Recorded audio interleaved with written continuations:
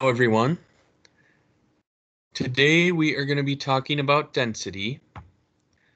So in your Edmodo, you are going to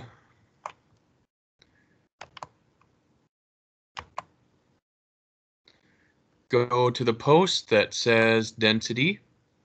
I was in the wrong subject. I was in earth science. Now I'm in chemistry. So here's the link for the reading. The practice is going to be up pretty soon. I just have to scan it because it has some pictures that I can't copy and paste. And then here's my email you send your answers to. So, density. So a golf ball and a table tennis ball are about the same size, but a golf ball is going to be much heavier than the table tennis ball. If you had the same size ball and it was made out of lead, that would be very heavy. It would be heavier than the golf ball. So what we are comparing here is the density.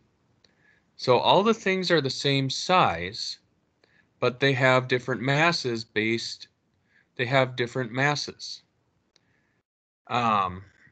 So density is going to be the mass per unit volume of a substance. So the golf ball has a higher density than the table tennis ball, and the lead ball has a higher density than the golf ball. So density is going to be an intensive property. So it doesn't matter how much material you have in your sample, it is always going to have the same density. So water has a density of 1 gram per milliliter. So that doesn't depend on how much water you have. You could have a little water, you could have a lot of water. It's going to be the same density.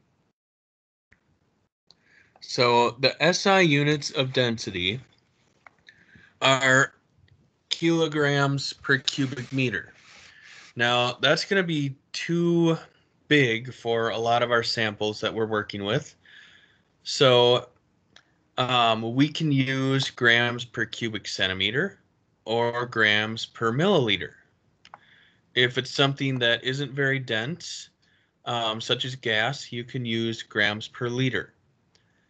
Now, here's a table of the density of some common items at 20 degrees Celsius. So you'll notice on the right, these are less dense things like hydrogen, helium, a lot of gases. So let's look at some density calculations.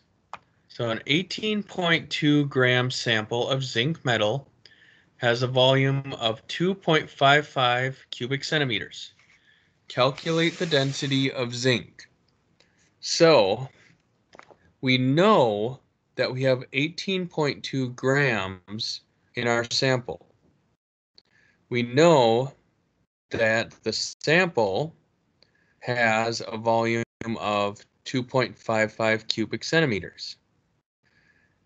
So what we want to know is the density of our sample. This one is actually very simple because density equals mass divided by volume. So we can just plug in our values that we have up here. So for mass, we plug in 18.2 grams. For volume, we plug in 2.55 cubic centimeters. If you calculate this, you get 7.14 grams per cubic centimeter. All right, so now we're going to try a different problem. We are going to use density to determine mass and volume. So what is the mass of 2.49 cubic centimeters of aluminum? What is the volume of 50 grams of aluminum? So we know the density of aluminum. That is in our table. It is 2.7 grams per cubic centimeter. So we know the density, we know our volume, we know our mass. Okay?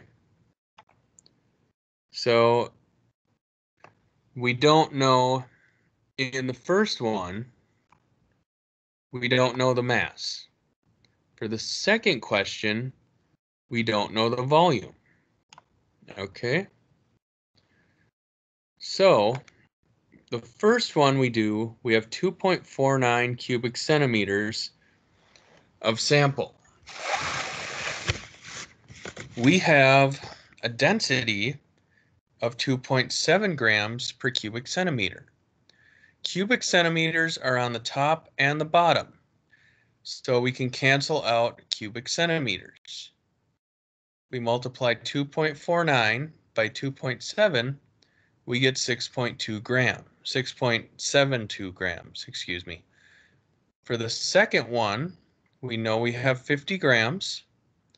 We multiply that, and this one we actually had to flip the density around because we need grams on top and we need grams on bottom so that grams cancels out.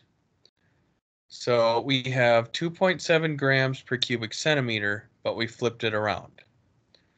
So if we do 50 divided by 2.7, because we're doing 50 times 1, so 50 divided by 2.7, we get 18.5 cubic centimeters.